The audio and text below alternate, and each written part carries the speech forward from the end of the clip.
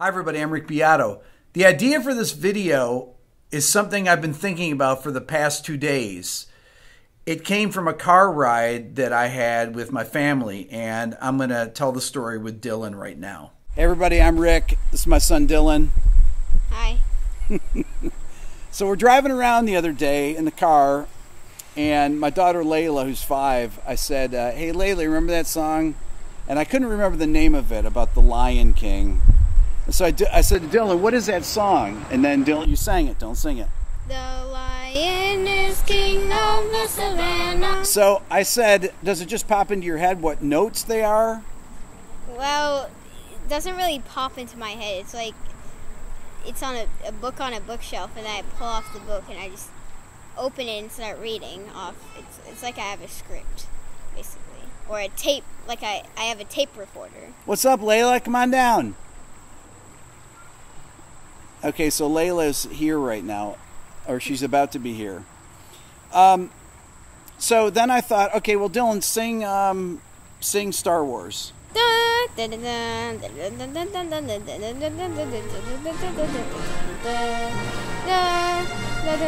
Sing the Superman theme. Okay, sing, let's say, Aiden's song, Deep.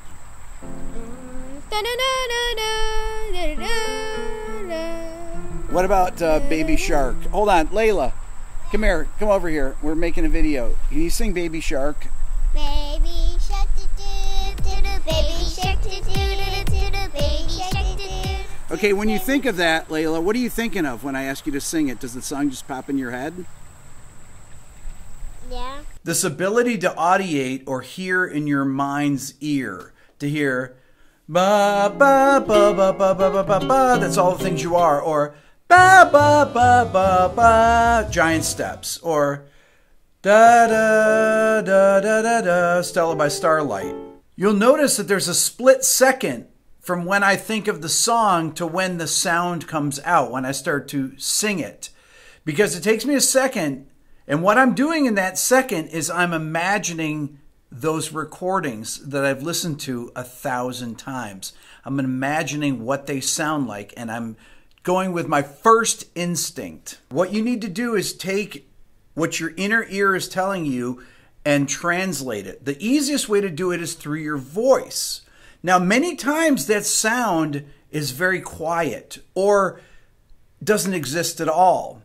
But through repetition of listening to things and focusing on it, you can focus that energy into hearing these sounds. If sometimes you would think of a song, or I'll think of a song, ba ba ba ba ba ba ba ba ba ba ba ba ba da da da da da da. That's My Romance. I couldn't think of the beginning part. Da da da da da da da da da da da. I thought, okay, I can hear the second phrase, but I can't hear the first phrase. So I'm going to sing it until my ear catches up and I can grab the first part of the phrase. It's in B flat major. That's how I learned it. But my ear couldn't grab onto the beginning part of it. I'll give you another example. When my son Dylan was 3 years old, we drive around in the car, and I remember specifically saying to him, we'd listen to things, listen to music, and every time that we'd get in the car and go somewhere, I'd say, Dylan, I want you to imagine, I want you to sing the beginning of the Brandenburg Concerto No. 3. He said, what do you mean? He's just a 3-year-old kid. I said, think of what it sounds like in your head and just sing what your first impression of the melody is. And he would think, da da da da da da. So I just did what I told Dylan to do. Now, when he first did it, I didn't realize that he was actually singing the correct notes. It didn't occur to me. Like I said, I don't have perfect pitch. I'm not using relative pitch to connect these two things, like My Romance and this. I'm not thinking about that as I'm filming this. I'm just hearing and translating what my first instinct is for what these melodies sound like. It takes really focused listening and practice to be able to hear and translate. Anyone can really do this. Anyone can sing their favorite songs. They may not be in the right key, but they can sing the right intervals without thinking of the intervals. This does not involve relative pitch or perfect pitch. It simply involves your imagination and being able to take a quiet sound and make it loud.